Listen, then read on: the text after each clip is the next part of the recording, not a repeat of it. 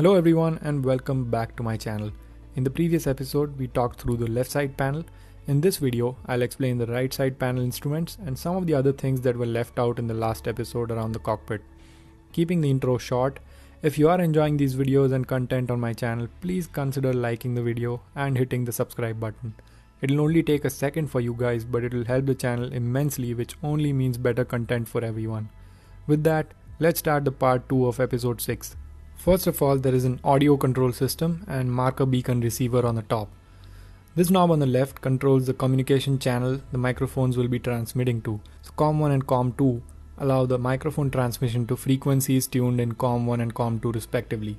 EXT means the microphone will transmit to the cabin addressing system, so in case you want to talk to the passengers behind you. While on this, the incoming signal on that channel would also be on the main speakers. Then at the center there is a speaker or microphone selectors. All these switches allow you to select which of these transmissions go to the cabin speakers and which ones go to the headphones. Top position means that the channel will be going onto the speakers. Mid position means off, and bottom position on these selectors mean those channels will be going to the headphones. Now let's talk about the marker beacon receiver. There are 3 lights noted with letters A, O and M. A marker light will illuminate if you're traveling over an airway marker or a runway threshold. O marker light will illuminate when the airplane is passing over the outer marker. Outer markers are usually about 4 to 7 miles from the runway threshold.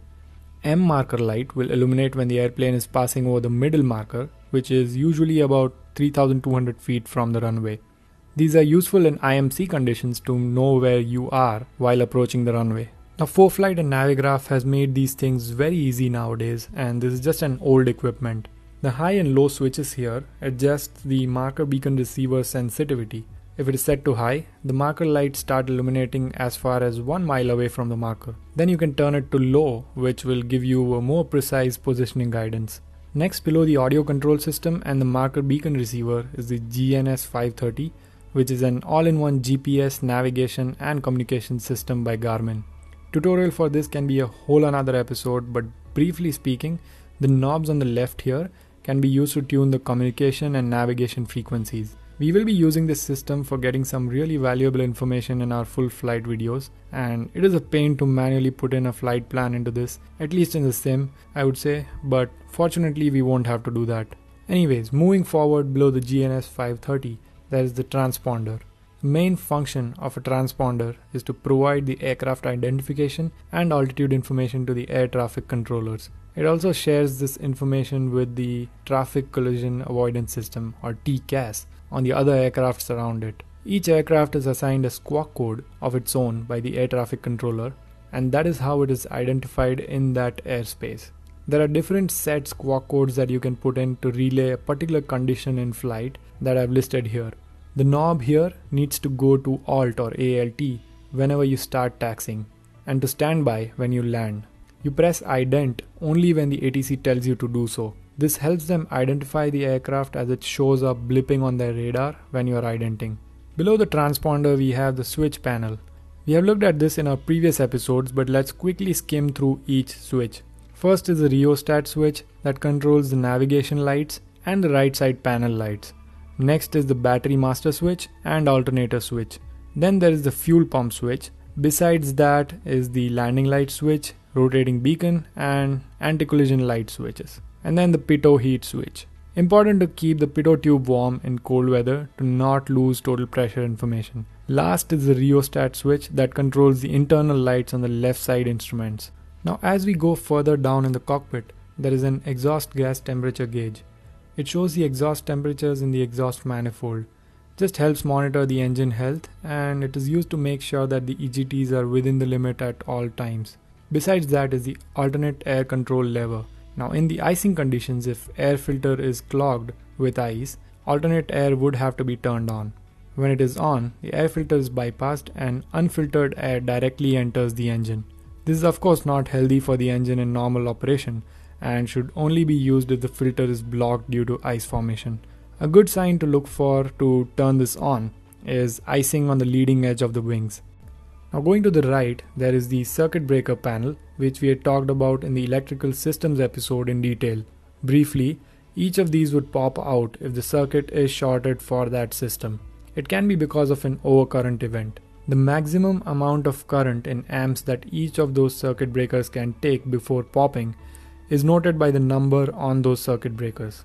Now once it pops, thorough diagnostics and maintenance needs to be done on that system to make sure that the underlying issue is fixed before actually pushing the circuit breaker back in. Above the circuit breakers is the fan control switch and the cabin temperature control. This is quite obvious and it doesn't matter in sim, but in the real world you can turn on the fans and control the cabin temperatures with these levers, similar to what you would have in your cars. Above that there is an alternate altimeter. We have talked about this a ton in the pedostatic systems episode and in the previous episode as well. It has the same functions as the primary altimeter, but it can be used by the co-pilot and it can be tuned to get the altitude based on different reference pressure than the primary altimeter. So you can have your primary altimeter tuned to the QFE, while the alternate altimeter can be tuned to the QNE to give you the pressure altitude. Moving on the left of the alternate altimeter is the ADF system. ADF means automatic direction finder. If you have a NDB frequency tuned into this panel, the ADF indicator on the left panel will point to that non-directional beacon.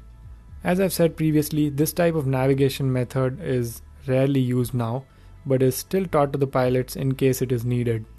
I'm not going into a lot of detail on NDB navigation because we won't be needing it in our full flight. You will know how it works and how it can help though by the end of this series. Next above the ADF system is the DME or distance measuring equipment. This is really old DME equipment and most of the information that you get from here is redundant. You can get it all from the GNS 530 as well, so don't worry about it too much right now. Basically it shows the distance from the tuned VOR or ILS, and it also calculates the ETA based on your current aircraft speed. I'll demonstrate it in the full flight videos of this series. Finally, there are two switches on the top. The one on the left brings up the iPad for the aircraft, while the one on the right is the nav frequency selector for the DME. It lets you decide which VOR or ILS localizer you will get the distance from on the DME that we just talked about. If you look above the panel, you'll see a magnetic compass, which is like a backup compass to all the vacuum system driven heading indicators on the panel. And above that is the outside air temperature indicator.